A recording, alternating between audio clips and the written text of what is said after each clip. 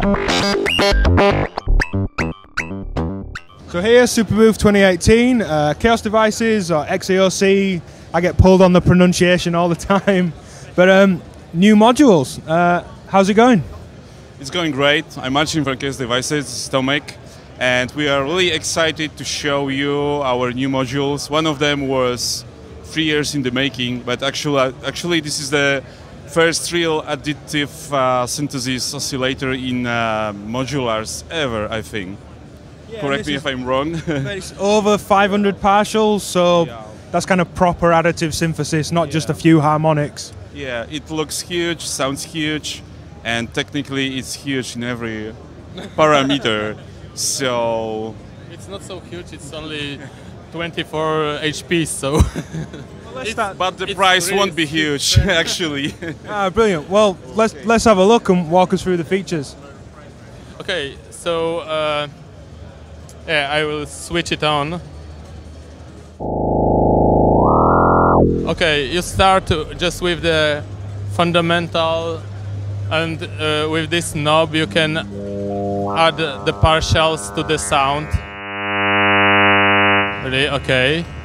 And there are some like micro parameters to tweak the sound, so the tilt will change the amplitude of the harmonics, so each one will be lower in volume and it will sound a bit like a low-pass filter. And these three knobs works as a comp filter. It's not a comp filter per se, because it's work just on the harmonics, not the filter them.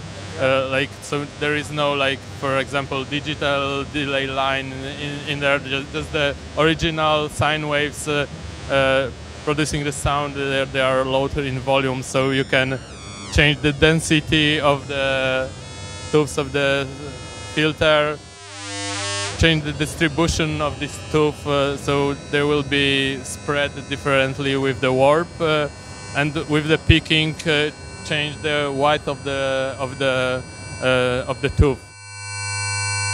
You have two individual outputs for even and odd harmonics, and the third one for the fundamental. And with these two knobs, you can divide them in the groups of different lengths. Now we have mono signal, so the effect is not heard really well. But with this one, you can change the divisions or multiplication of the frequency in the groups.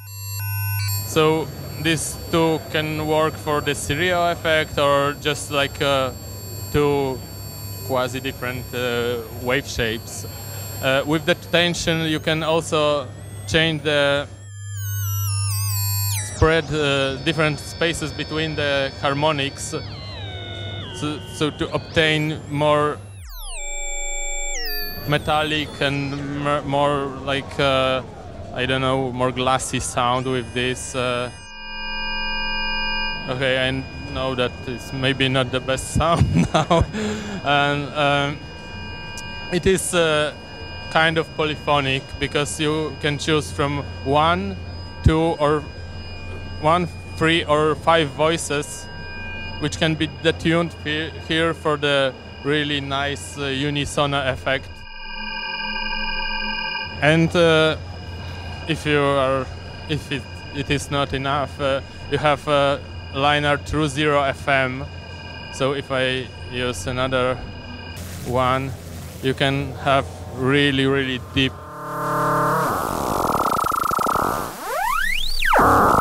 FM, or even if you want, you can just self-patch this and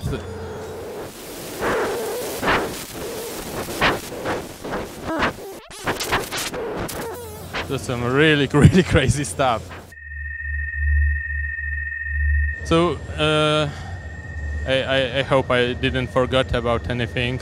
There is control voltage over each of the parameters, so there is really lots of tweaking here. And here you have also the spectrogram, which is showing you the power of the group of the harmonics. So the red is the strong harmonic. So you always really know what is happening here. It is really useful because you can have a really sub-audio fundamental, so you still see that there is a strong signal under the audio range, for example. Okay, so this is Odessa, and another new module is Zadar, which is called by us envelope generator, and it is like a bit of companion to Batumi because there is 4 channel of envelope. But it's really not an envelope. You can use this as an envelope because the starting points are like vector shapes. It's a bit like a wavetable, but or maybe I will not start the technical details to not be too much boring. But you can deform these shapes. So they are just starting points for your envelope. It's not like really. It's a bit like a presets and things like this, but you can really do lots of stuff with this. You can invert the shape. Here you can select one of the channels and change the length of them from less than 1 millisecond up to half an hour. It's going to be great for percussion synthesis. And yeah, so there is even a shape of the 808 kick, so I hope so. And here you see the attenuation of the output. These are the deformation to parameters, response and warp. Really everything is on these 4 knobs, so there are not much of hidden parameters. Yeah. There is a small menu, but most of them is here. Here you can change the behavior of the retrigger. This is a really small letters that showing you that it behaves like analog envelopes. So after the reset, it will start from the point where it was reset, or in the digital type, it will be like reset to zero and start from this. And it gives you 2 really different flavors of resetting. Okay, so we can go to the menu. Here is a page to distribute control voltages, because there are 4 assignable inputs, and you have attenuators to set the level of incoming voltage, and here you can choose the parameters in each of the envelope, which will be controlled by the voltage.